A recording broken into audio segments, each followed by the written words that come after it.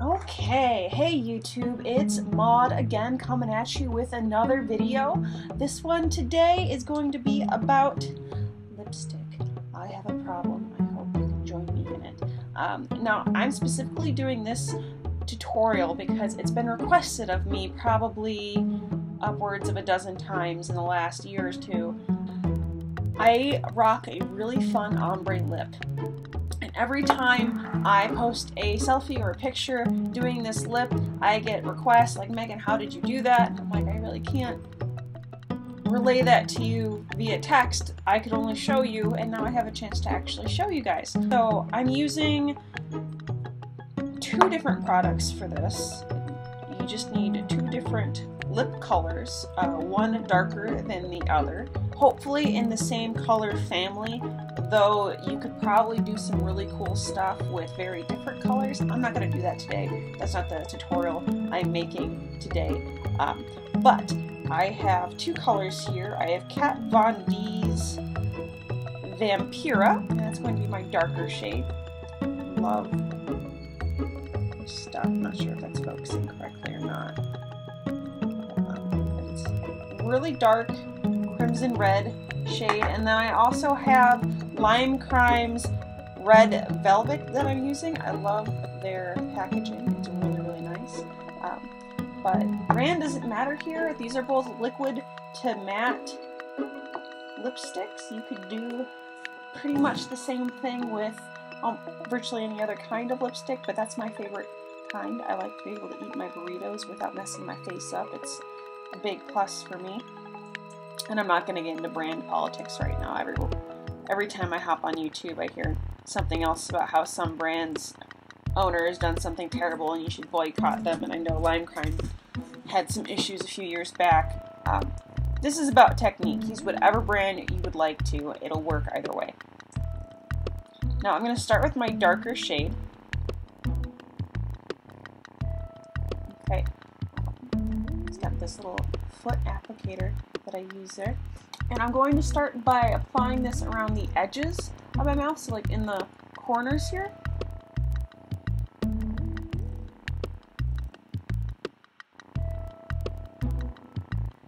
I'm going to stop about a third of the way down, and I followed the outer line there.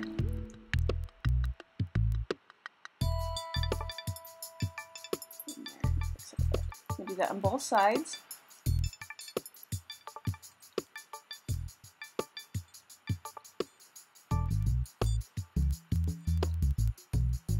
Go. You want to get this as close to even as possible, but if it's not perfect, you're okay. You have a little bit of wiggle room. Then we're going to do the same thing on the top.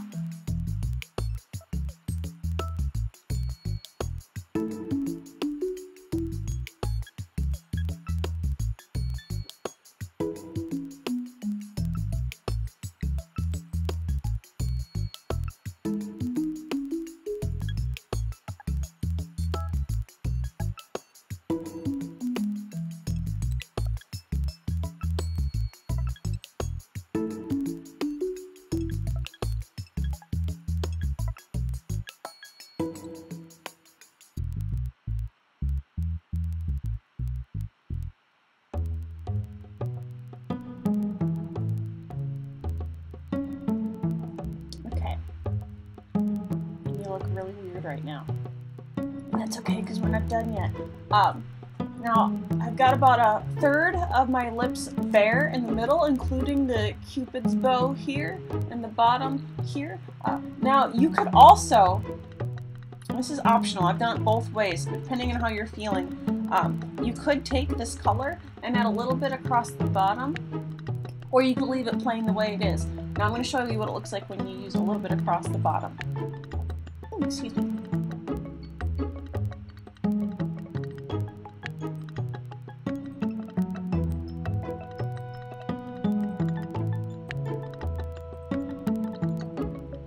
going to be really careful to get that line correct because these mattes are not very forgiving if you mess them up. So I'm going to set that Kat Von D shade, and that is Vampira again, aside, and I'm going to grab my red velvet Lime Crime here. Excuse go into these areas that we've left bare and fill them in.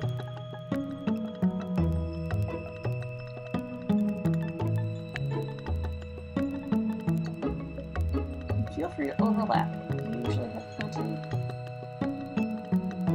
of give with these colors. If your bright red goes over your dark red a bit, they still stay pretty separate.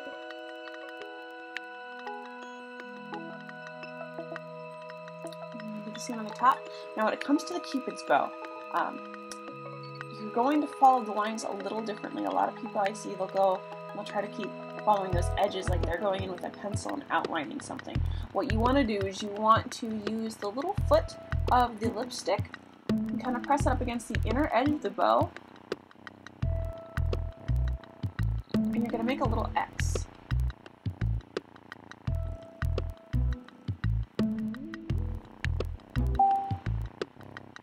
And that really gets that Cupid's bow the way you want it. Messing up the Cupid's bow can ruin the whole lipstick application process. And that's really frustrating, especially if you have expensive lipstick, especially if you're in a hurry.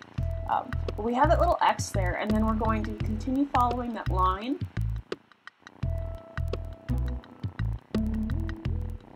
All the way down, back into the darker color.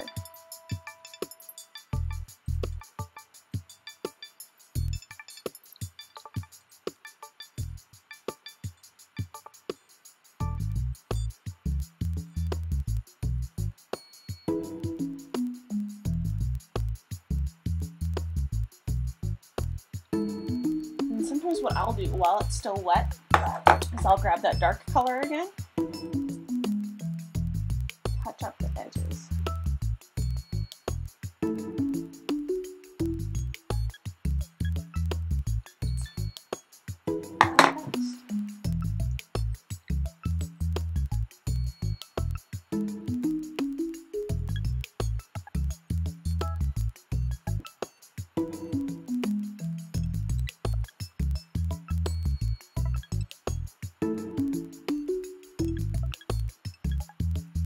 Get them while they're both wet, you can blend that a little bit.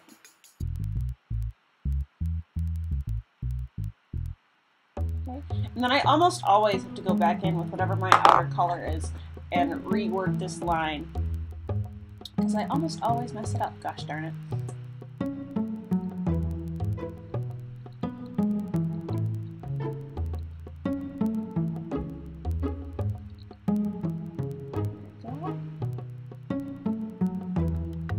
And ta-da!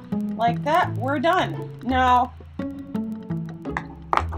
getting your lipstick perfect so it's not off-kilter can be a lifelong journey, in my personal opinion. You guys keep doing what you want to do. Be yourself. Have fun with the tutorial. I hope I could help some of you out. And like and subscribe the video if you enjoyed it. There will definitely be more coming up soon. And have a great day.